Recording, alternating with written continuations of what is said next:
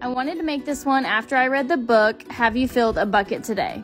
Basically, it just talks about being kind to others and filling other people's buckets and not taking from them. Don't get me wrong, I think that content is really important, but I also think that it's equally as important that we are teaching these kids to be good humans.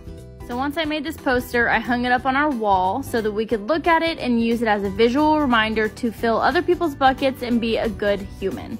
I think it's so special for a student to come in and see their name on a poster that's hanging on the wall. Inside the bucket are all the colored pieces, and that's where I decided to write all the students' names. They love to come in and look for their name and look for all of their friends' names as well. My goal by the end of the year is that my students walk away knowing math, yes, but also walking away knowing how to be a good friend, a kind human, and know how to fill other people's buckets. I hope you had the best day, and I hope you filled someone's bucket.